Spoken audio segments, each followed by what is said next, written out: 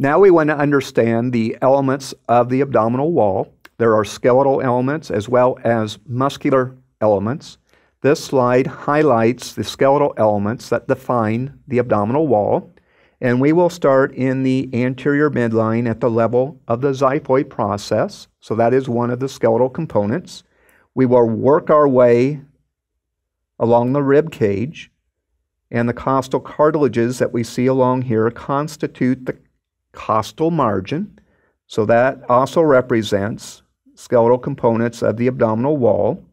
We will then encounter the tip of the 11th rib, and then the 12th rib will also help to define the skeletal elements. We can see the 12th rib here posteriorly in greater detail. We'll also have the lumbar vertebrae, L1 down to L5. The intervening intervertebral discs will help constitute the wall. We have the ilia, right and left, and it would be the area above this particular line, extending above. Those help to define the abdominal wall. So it would be the wing-like extensions of the ilia. We also have the superior aspect of your sacrum that we see along here, but not below. Now we're getting into the pelvic cavity, and these then will be the skeletal components. You'll note that we have gaps between these skeletal elements. We have a gap between the 12th rib down to the wing of the ilium, and that is a bilateral gap. We will fill that gap in with muscular components to the wall.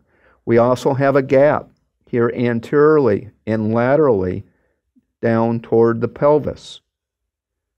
We will fill that large gap also with muscles.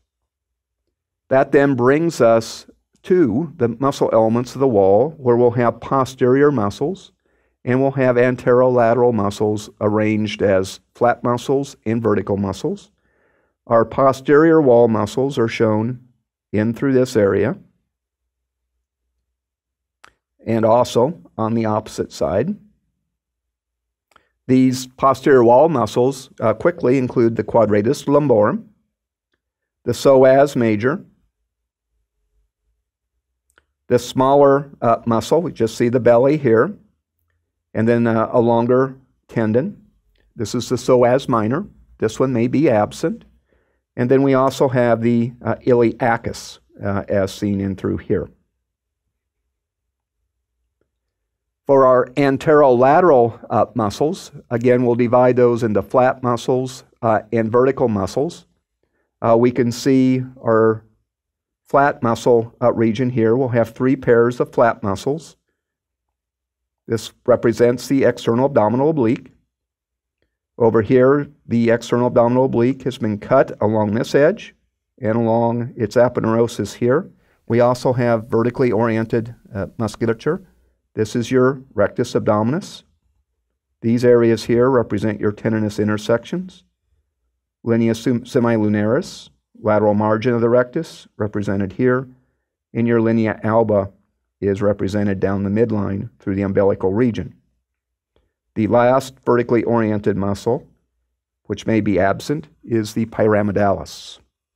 And it is bilateral, so you have a right one and a left one. You just completed your first video of the world's best medical exam preparation.